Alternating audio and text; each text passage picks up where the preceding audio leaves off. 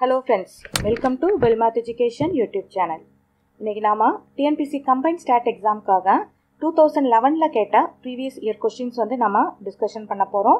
இதுல வந்து unit 10 ஓட discussion வந்து நாம இன்னைக்கு பார்க்க போறோம். இன்னைக்கு இந்த 2011 ஓட discussion தான் நாம பார்க்க போறோம். The first question வந்து என்ன கேட்டிருக்காங்கன்னா correlationல இருந்து கேட்டிருக்காங்க.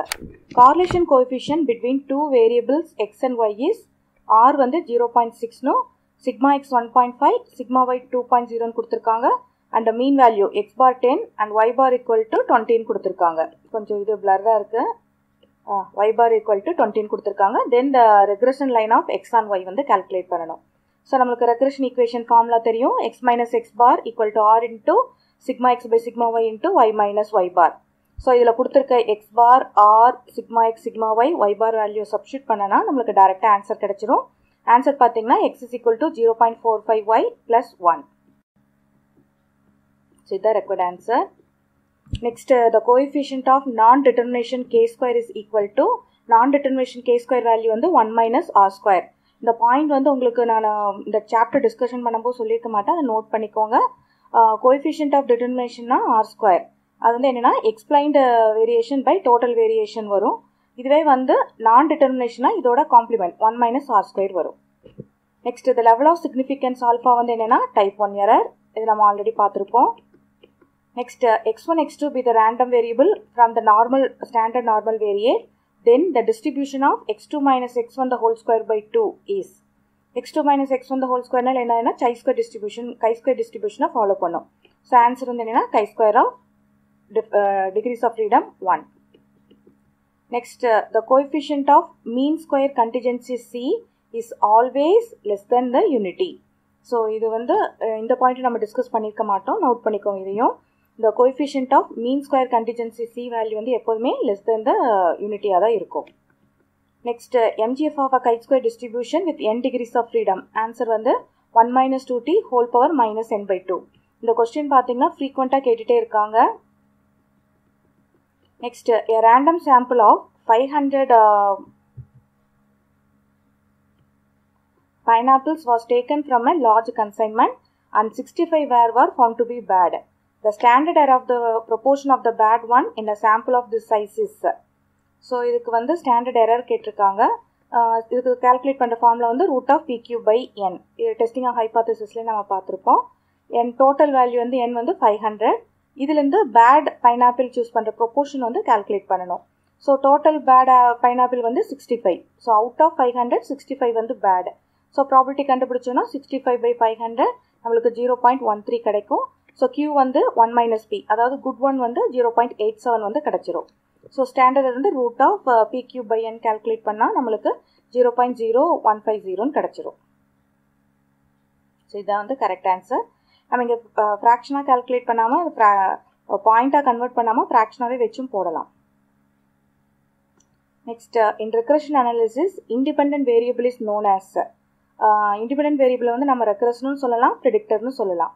ஸோ அது ஆன்சர் வந்து both A and B. Next question, normal distribution as the limiting case of Poisson distribution when lambda tends to infinity. So இது the above statement is, இது வந்து correct one. So the above statement is true. Mean, median, mode coincide for normal distribution. Normal distribution தான் மூணு ஈக்குவலாக இருக்கும். Next, ஒரு problem. In a book of 520 pages, 390 typographical error occur. Assuming Poisson law for the number of errors per page, then the probability that the random sample of 5 pages will contain no error. So, இந்த sum நம்ம distribution discuss பண்ணும்போதே பார்த்துருப்போம், இப்போ மறுபடியும் பார்க்கலாம். So இங்கே வந்து நம்மளுக்கு பாய்சான் கொடுத்துட்டாங்க. ஸோ பாய்சான் டிஸ்ட்ரிபியூஷன் நம்ம யூஸ் பண்ணணும். ஸோ நம்ம லேம்டா வந்து கால்குலேட் பண்ணணும். ஸோ இங்கே எரர் பார்த்தீங்கன்னா எவ்வளோனா 390 error per 520 pages. So 390 by 520 போட்டிங்கன்னா 0.75 கிடச்சிரும். நம்மளுக்கு பாய்சான் டிஸ்ட்ரிபியூஷன் ஃபார்முலா தெரியும். P of x equal to e power minus lambda lambda power x by x factorial. இதுதான் வந்து இது. இப்போ இதில் வந்து நாம் எக்ஸுக்கு வந்து 0 சப்ஸ்டியூட் பண்ணணும். ஏன்னா இட் கண்டைன்ஸ் நோ எரர். அப்போ எக்ஸுக்கு 0 போடணும். அதுவும் இல்லாமல் 5 பேஜஸ்ன்னு கேட்டிருக்காங்க. அப்போ வந்து x equal to 0 5 பேஜுக்கு கண்டினியூவாக இருக்கணும். அப்போது probability of no error whole power 5. இப்போ P of x equal to 0 கண்டுபிடிச்சு அதுக்கு ஹோல் பவர் 5 எடுக்கணும். இப்போ e power minus 0.75 whole power 5 வரும். ஸோ ஆன்சர் பார்த்தீங்கன்னா e power minus 3.75. Next, the binomial distribution tends to normal distribution as n tends to infinity. So B the answer. Next, 10 coins are thrown simultaneously. The probability of getting at least 7 head is. So 10 coins வந்து thrown பண்றாங்க 7 at least 7 heads வரக்கான இது. So இப்போ இது வந்து என்னன்னா binomial distribution வந்து follow பண்ணுது. ஏன்னா n is equal to 10. P வந்து நம்ம probability of headனா 1/2, probability of tail வந்து 1/2 வந்துடும். ஸோ P வந்து 1/2, Q வந்து 1/2ன்னு எடுத்துக்கிறோம். So P of x, NCX, P power x, Q power n minus x. பைனாமியலோட distribution எடுத்துக்கிறோம். இல்லை n வந்து 10, P 1/2, Q 1/2. இப்போ வந்து அட்லீஸ்ட் 7. அப்போ நம்ம என்ன கண்டுபிடிக்கணும்னா P of x greater than or equal to 7 வந்து கண்டுபிடிக்கணும். அப்போ வந்து நம்ம P of x equal to 7, P of x equal to 8, 9, 10 இந்த 4 கேசஸும் கண்டுபிடிக்கணும். ஸோ இந்த டிஸ்ட்ரிபியூஷனில் NPQ கரஸ்பாண்டிங் எக்ஸ் வேல்யூஸை போட்டு எழுதணும். ஸோ இதை எக்ஸ்பேண்ட் பண்ணோன்னா நம்மளுக்கு 176/1024 வரும். இதை ஒர்க் அவுட் பண்ணும்போது நம்மளுக்கு கொஞ்சம் டைம் எடுக்கும். ஸோ ஃபாஸ்ட்டாக போட்டால் தான் இது கம்ப்ளீட் பண்ண முடியும். Next, the third central moment of x bar is, I think m4/n² வரும்னு நினைக்கிறேன். வேறு ஆன்சர் வரும்னா கமெண்ட் பாக்ஸில் மென்ஷன் பண்ணுங்கள். The difference of two independent Poisson variate is not a Poisson variate. Sum of two independent Poisson variate வந்து Poisson, difference வந்து not a Poisson variate. Next question, a coin is tossed m plus n times, then the probability of at least m consecutive head is. So ஒரு காயினை வந்து m plus n times வீசுகிறாங்க. m consecutive heads அக்கறதுக்கான chances என்னங்கிறது பார்க்கணும். So இப்போ இதோட answer பார்க்கலாம். இப்போ வந்து ஹெட்டு டெய்ல் தான் வந்து பாசிபிலிட்டிஸ் நம்மளுக்கு. ஸோ ப்ராபபிலிட்டி ஆஃப் ஹெட் ஆக்கிறதுக்கானது வந்து 1/2, ப்ராபபிலிட்டி ஆஃப் டெய்ல் வந்து 1/2. ஸோ இது ரெண்டு ஈக்குவல் சான்சஸ் இருக்கும்.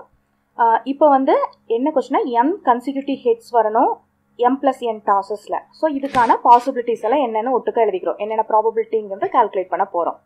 ஸோ ஃபஸ்ட்டு சான்சஸ் வந்து என்னென்னா ஃபஸ்ட்டே வந்து m ஹெட்ஸ் வந்துடும், அதுக்கப்புறம் 1 டெய்ல். அப்போ தான் வந்து என்னது m கன்சிக்யூட்டிவ் ஹெட்ஸு. அதனால் வந்து m plus 1 டைம்ஸ் வந்து நம்மளுக்கு ஹெட்டு வந்து வரக்கூடாது. அப்போ m ஹெட்ஸுக்கு அப்புறம் எனக்கு ஒரு டெய்ல் வருது. இதுக்கப்புறம் வந்து என்ன வேணாலும் இப்போ எவ்வளோ ஆச்சு நம்மளுக்கு m ரிமைனிங் n டாசஸில் எனக்கு ஒன்று வந்து டெய்ல் வந்துருச்சு. ரிமைனிங் இருக்க n-1 வந்து எனக்கு ஹெட்டாகவும் இருக்கலாம் டெய்லாகவும் இருக்கலாம். ஸோ m கன்சிக்யூட்டிவ் இருக்குன்னா m டைம்ஸ் தொடர்ச்சியாக நம்மளுக்கு ஹெட்டு விழுகணும். ஒன்று மாறி விழுந்தாலும் அது வந்து போயிடும், அதை ஞாபகம் வச்சுக்கோங்க. ஸோ ஃபஸ்ட்டு m டைம்ஸ் கண்டினியூஸாக எனக்கு ஹெட்டு விழுந்துருச்சு. அதுக்கப்புறம் வந்து அடுத்த டைமில் எனக்கு என்ன வந்துருச்சு ஒரு டெய்ல். இதுக்கப்புறம் எனக்கு என்ன விழுந்தாலும் பிரச்சனை இல்லை, ஹெட்டு விழுகலாம் டெய்லு விழுகலாம், எப்படி வேணாலும் இருக்கலாம். இது வந்து ஒரு பாசிபிலிட்டிஸ். அடுத்த பாசிபிலிட்டிஸ் என்ன வரும் அப்படின்னு பார்த்தீங்கன்னா ஃபஸ்ட் டைம் எனக்கு டெய்ல் விழுந்துருச்சு. ஃபஸ்ட்டு டாஸில் எனக்கு டெய்ல், அதுக்கப்புறம் கண்டினியூஸாக எனக்கு m ஹெட்டு, அதுக்கப்புறம் வந்து ஒரு டெய்ல். இங்கே வந்து ஹெட்டு போடக்கூடாது. இங்கே ஹெட்டு போட்டோன்னா m plus 1 டைம்ஸ் எனக்கு ஹெட்டு வருங்கிற மாதிரி வந்துடும். ஆனால் கொஸ்டின் வந்து என்னது m டைம்ஸ் தான் ஹெட்டு வரணும். அதனால் ஃபஸ்ட்டு எனக்கு டெய்ல் வந்துட்டு அதுக்கப்புறம் m டைம்ஸ் ஹெட்டு, அதுக்கப்புறம் டெய்ல். இதுக்கப்புறம் இருக்கிறது வந்து ஹெட்டும் வரலாம் டெய்லும் வரலாம். எது வந்தாலும் m கன்சிக்யூட்டிவ் ஹெட்டுங்கிற டாப்பிக்கை வந்து அஃபெக்ட் பண்ணாது. ஸோ இந்த ரிமைனிங் n-2 டாசஸ் வந்து ஹெட்டாகவும் இருக்கலாம் டெய்லாகவும் இருக்கலாம். இது ஏன் நம்ம இங்கே n-2ன்னு எடுக்கிறோன்னா டோட்டல் டாசஸ் வந்து என்னது m plus n டாசஸ். இதில் m வந்து ஹெட் வந்துருச்சு, மிச்சம் வந்து எவ்வளோ இருக்குது n. n-ல ஃபஸ்ட்டே வந்து நாம் ஒரு டெய்ல் எடுத்துட்டோம், இங்கே ஒரு டெய்ல் எடுத்துட்டோம். ஸோ n-ல 2 டாசஸ் போயிடுச்சுன்னா ரிமைனிங் n-2 வந்து இங்கே எழுதணும்.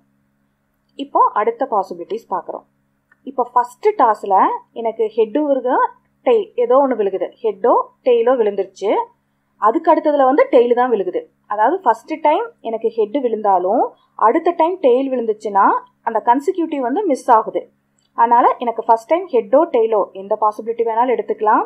செகண்ட் டைம் வந்து கண்டிப்பாக எனக்கு டெய்ல் விழுகுது, அதுக்கப்புறம் m கன்சிக்யூட்டிவ் ஹெட்ஸ் விழுகுது, அதுக்கப்புறம் டெய்ல், அதுக்கப்புறம் ரிமைனிங் இருக்க சான்சஸ் எவ்வளோ m இங்கே இருக்குது 1 2 3. n-ல 3 போச்சுன்னா ரிமைனிங் n-3 என்ன வேணாலும் எனக்கு வந்துக்கலாம். இது ஒரு பாசிபிலிட்டிஸ்.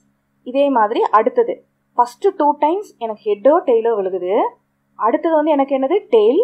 இந்த டெய்ல் வந்ததுக்கப்புறம் கன்சிக்யூட்டிவாக எனக்கு m ஹெட்ஸு, அதுக்கப்புறம் ஒரு டெய்ல், ரிமைனிங் இருக்க n-4 ஹெட்டோ டெய்லோ எது வேணாலும் வரலாம். ஸோ இந்த மாதிரி ப்ராசஸ் கண்டினியூ ஆகிட்டே போகலாம். எப்படி வரைக்கும்னா ஃபஸ்ட்டு n-1 டாசஸ் வந்து ஹெட்டோ டெய்லோ, அதுக்கப்புறம் ஒரு டெயில், அதுக்கப்புறம் m கன்சிக்யூட்டிவ் ஹெட்ஸ். இங்கே பார்த்தீங்கன்னா இங்கே n-1 இங்கே 1. ஸோ n டாசஸ் ஃபஸ்ட்டு, அதுக்கப்புறம் m டாசஸ், எம்முமே வந்து கன்சிக்யூட்டிவ் ஹெட்ஸ். ஸோ இவ்வளோ தான் வந்து டோட்டல் பாசிபிலிட்டிஸ். இதுக்குரிய கரஸ்பாண்டிங் ப்ராபபிலிட்டி எழுதி நாம் வந்து ஆட் பண்ணணும். இப்போ ஃபஸ்ட்டு ஒன்னுக்கு பார்க்கலாம். m heads எழுதியிருக்கோமா? ஹெட், ஒரு ஹெட் வரக்கான ப்ராபபிலிட்டி வந்து என்னது? 1/2. m டைம்ஸ் ஹெட் வரணும். அப்போ 1/2 ஹோல் பவர் m. இப்போ எனக்கு 1/2 பவர் m வந்துடும். அடுத்தது 1 டெயில், டெயில் அக்கராகருக்கு 1/2. அடுத்தது நான் n-1 டைம்ஸ் ஹெட்டோ டெயிலோ வரலான்னு சொன்னேன். So either head R tail. அப்போ வந்து p of h plus p of t, h intersection t, அதாவது டெயில் அண்ட் இது வந்து பாசிபிலிட்டிஸே கிடையாது. ஸோ எனக்கு வந்து ப்ராபபிலிட்டி வந்து என்ன வந்துடும்? 1. p of h union t வந்து எனக்கு என்ன வந்துடும்? 1. ஸோ இந்த n-1 times head R tail அப்படிங்கும்போது எனக்கு டோட்டல் ப்ராபபிலிட்டி வந்து 1 ஆயிரும். 1 பவர் n-1. ஸோ ரிமைனிங் பார்த்தீங்கன்னா 1/2 பவர் m plus 1ன்னு கிடச்சிரும். இப்போ இதே மாதிரி நான் அடுத்ததுக்கு எழுதுறேன். ஒரு tail வரக்கான probability 1/2, m times head வரக்கான probability 1/2 power m. அடுத்தது ஒரு டெயிலுக்கு 1/2. இப்போ n-2 times head R tail. So head R tail அக்கறான probability வந்து என்னது? எனக்கு 1 பவர் n-2. ஏன்னா n-2 டைம்ஸ் ரிப்பீட் ஆகுது. இப்போ பார்த்தீங்கன்னா 1/2 பவர் m plus 2 எனக்கு கிடச்சிரும். இதே மாதிரி அடுத்தது 1 ஹெட் ஆர் டெயில். ஸோ ஹெட்டும் வரலாம், டெயிலும் வரலாம். ஆர் வரும்போது எனக்கு டோட்டல் ப்ராபபிலிட்டி 1 ஆயிடுது. டெயிலுக்கு 1/2, m டைம்ஸ் ஹெட் வரக்கு 1/2 power m, 1 டெயிலுக்கு 1/2, n-3 times head R tail. So 1 power n-3. So இதுக்கு கால்குலேட் பண்ணிங்கன்னா 1/2 பவர் m plus 2 வரும். இப்போ next 2 head R tail. So 2 times ஹெட்டோ டெயிலோ வரலாம். அப்போ 1 ஸ்கொயர், ஹெட்டுக்கு 1/2, m டைம்ஸ்க்கு 1/2 பவர் m, 1 டெயிலுக்கு 1/2, இதுக்கு வந்து 1/n-4. ஸோ இதுக்கு கால்குலேட் பண்ணால் 1/2 பவர் m plus 2ன்னு கிடச்சிரும். இப்போ ஃபைனலாக இதே மாதிரி எழுதுனா இதுக்கு 1 பவர் n-1, 1/2, 1/2 பவர் m, இதுக்கு வந்து 1/2 பவர் m plus 1ன்னு வரும். ஸோ எல்லா பாசிபிலிட்டிஸையும் ஆட் பண்ணுறதா நம்மளுடைய ரெக்வயர்ட் ரிசல்ட்டாக இருக்கும். ஸோ நான் எல்லாத்தையும் ஆட் பண்ணணும். இப்போ வந்திருக்க ரிசல்ட் பார்த்தீங்கன்னா ஃபஸ்ட்டுக்கும் லாஸ்ட்டுக்கும் மட்டும்தான் 1/2 பவர் m plus 1. ரிமைனிங் எல்லாமே வந்து நம்மளுக்கு 1/2 பவர் m plus 2 வரும். ஸோ அதுலேருந்து என்னென்னா டோட்டலாக இங்கே எவ்வளோ கேசஸ் டிஸ்கஸ் பண்ணியிருக்கோன்னா n. ஸோ அதில் 2 தவிர மற்றதுக்கெல்லாம் 1/2 பவர் m plus 2. அதனால் n-2 times 1/2 power m plus 2. n-ல் 2 தவிர மற்றதுக்கெல்லாம் 1/2 power m plus 2. So n-2 times 1/2 power m plus 2, 2 times 1/2 power m plus 1.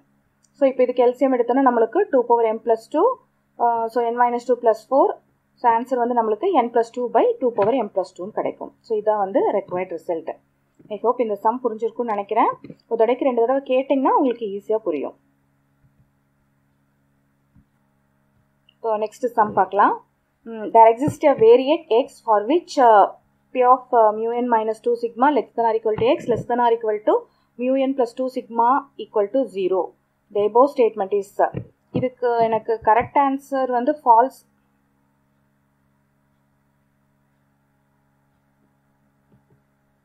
இதுக்கு கரெக்ட் ஆன்சர் ஃபால்ஸா இல்லை அன்டிட்டர்மெண்ட் வருமானு எனக்கு ஒரு டவுட்டு. ஸோ இதுவும் நீங்கள் வந்து தெரிஞ்சதுன்னா கமெண்ட் பாக்ஸில் மென்ஷன் பண்ணுங்கள். நெக்ஸ்ட் வந்து லாட்டிஸ் வேரியபிளில் கேட்டிருக்காங்க. இந்த தடவை உங்களுக்கு லாட்டிஸ் வேரியபிள் எதுவும் டினோட் பண்ணாதனால அந்த கொஸ்டின் நான் இங்கே டிஸ்கஸ் பண்ணல.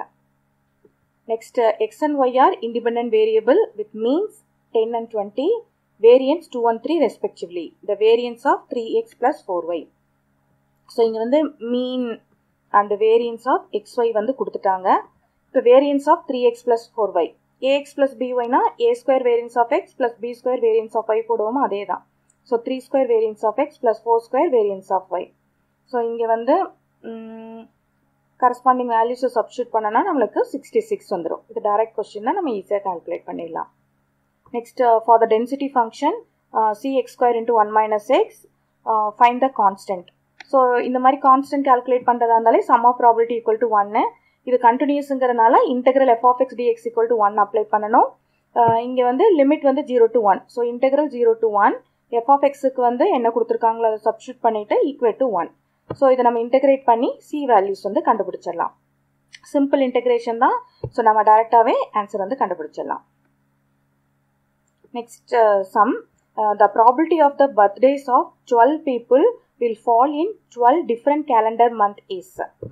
ஸோ 12 பேர் 12 விதமான மாதங்களில் பர்த்டே வரக்கான ப்ராபபிலிட்டி என்னன்னு கேட்குறாங்க. ஸோ ஃபஸ்ட்டு நாம் NF என்னங்கிறது கால்குலேட் பண்ணணும். அப்படின்னா என்னென்னா 12 பேர் 12 மாதம் இருக்குது. ஸோ இப்போ வந்து ஒருத்தர் எடுத்துட்டிங்கன்னா இவங்களுக்கு வந்து 12 மாதத்தில் எது வேணாலும் அசைன் பண்ணலாம். ஸோ ஒருத்தருக்கு 12 சான்சஸ். அதே மாதிரி இப்போ செகண்ட் பர்சன் எடுத்துட்டா அவங்களுக்கும் 12ல் எத்தனை வேணாலும் வரலாம். இதே மாதிரி 12th பர்சனுக்கும் இதில் வந்து எவ்வளோ சான்சஸ் வேணாலும் வரலாம். ஸோ ஒவ்வொரு பர்சனுக்கும் 12 சான்சஸ் இருக்குது. அப்போ டோட்டல் பாசிபிலிட்டி பார்த்தீங்கன்னா 12/12ன்னு கிடச்சிரும். ஸோ NF வந்து 12/12. இப்போ வந்து என்ன கொஸ்டின்னா நம்மளுக்கு ஒவ்வொரு மாதத்தில் ஒருத்தரோட பர்த்டே வரணும்.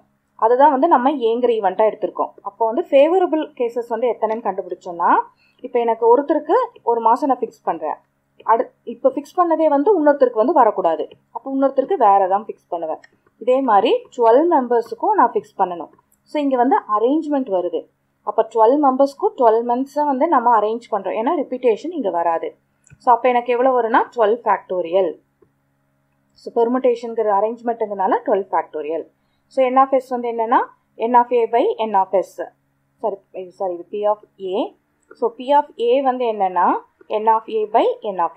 So 12 factorial by 12/12. ஸோ இதுதான் வந்து ஆன்சர். இப்போ நெக்ஸ்ட் கொஸ்டின் பார்க்கலாம். If 2 dice are thrown, the probability that the sum is neither 7 nor